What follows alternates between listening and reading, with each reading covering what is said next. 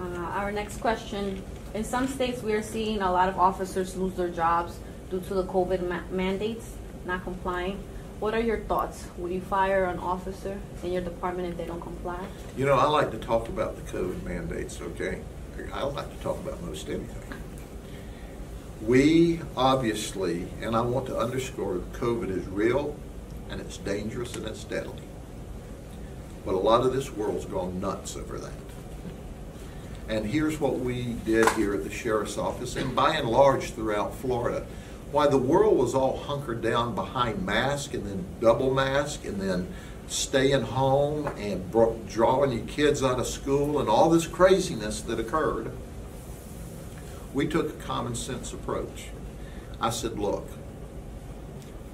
when the vaccine becomes available, because I talked to my doctor and he said, take it.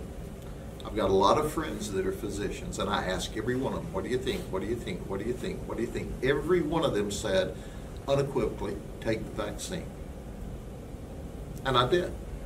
And I took the next vaccine. And I took the booster. Because I believed that it would help. Now, I had one person say, well, Sheriff, you don't know what it'll do to you in 10 years. I go, well, you're right, I don't, but I want to be alive to find out. I encourage my folks, look, I recommend you take the COVID shot. But let me make one thing abundantly clear. That's your personal health decision, not mine. From day one, long before there was a COVID shot, I will never impose a requirement on you to take this shot. Never. I'll provide you educational material. I'll provide you the best information I know. I won't require you to take the shot, period. For the mask use, do I think the masks work? I don't know if they work, but I know they don't hurt. So we made mask optional in the business environment. We obviously quit having people come into our building as normal. We put a lot of COVID protocols in place. We mandated, if there was an arrest, we put a mask on the person to be arrested, and the deputy wore a mask while they were having a stranger in the car.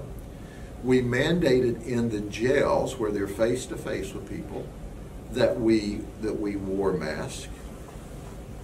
We also created a lot of infrastructure where when people came to the jail that we could put them in a separate area for up to 14 days before they went into population.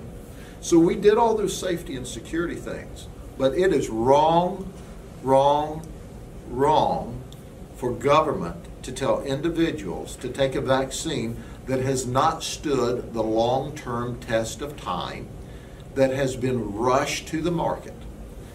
Do I believe in the vaccine? From everything I've read, yes. Did I take it? Yes.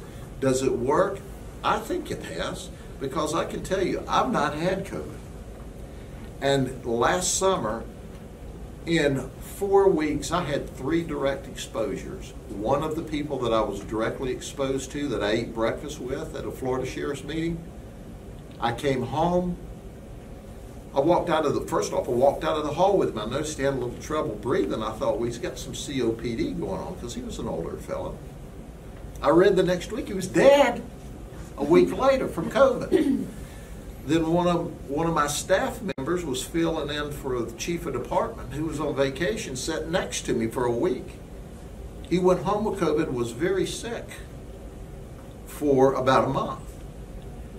I had another of my staffers that sat beside me while we worked on projects all Friday afternoon before she called me Friday night and goes, I don't feel good, I'm at the hospital. I had direct exposures. I believe the reason I didn't get COVID is because I had the shot. But listen to me, folks, it's your body. You get to make those medical decisions. The government doesn't. And I will, as I said before, and I don't chew my cabbage twice. When I say something, I mean it. If I didn't mean it, I wouldn't say it. And if I make a mistake, I'll apologize. But I'm not apologizing for not mandating the vaccine. Now, I had a lot of these media outlets, I call them chirpers. They came in and go, oh, you need to make well, are you making the mandate? Are you making the mandate? I go, no, just go on.